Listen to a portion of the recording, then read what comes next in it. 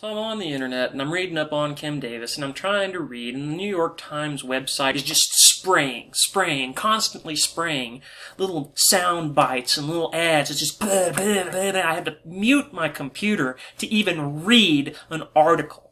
And then it reminded me of all the trade partnership, TPP, all this global regulatory crap that they're ramming down our throats, and nobody's allowed to have any rights, and they're going to take the internet and they're going to have the fast lanes for people like the Times, and they're going to have the slow lane for everybody else. And it just dawned on me, it's like everything has to be focused on them spraying you constantly with their filthy propaganda. You used to be able to at least read a newspaper without having the ad maneuver itself in your way. Like when you open some of these sites, the ad just pops up and sits there, and you gotta hunt around for the button to even close the thing. It's like, how badly do I have to let you know that I don't want to listen to your stupid ad and I don't want to buy your crap? But yet they're not going to allow that. They're going to shut that down. They're going to forbid you to look at anything by making all of the internet fast lanes belong to the big corporations, and everything else is just slowly going to wither and die because you won't be able to get any bandwidth through it, and so people won't watch it. So much manipulation, so much control. This is how you wake up one day and you find out you don't even have a right to get married like a civilized human being. That if you want to get married, you got to go, either not have any laws about it at all, or else go beg somebody to treat you mildly differently from a gay couple who's never going to have children. Do parents have any rights to their children anymore? Do children have any rights to parents anymore? There is a father who has been thrown in jail for taking his child out of a sex ed class that was promoting homosexuality to children. In jail.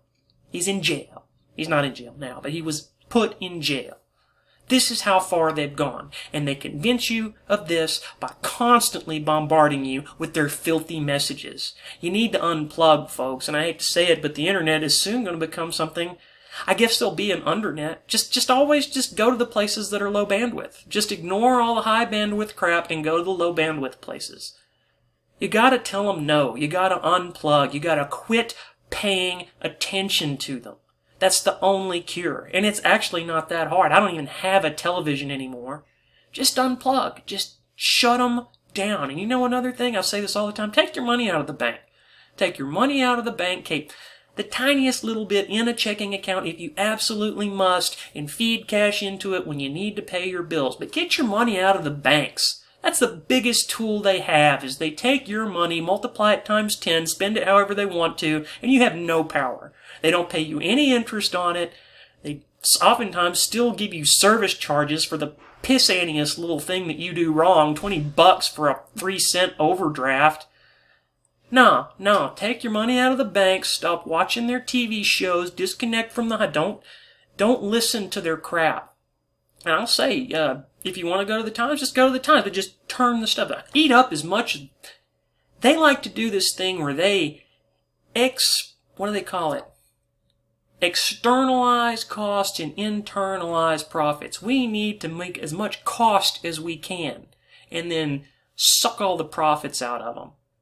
We need to manipulate them the way they try to manipulate us.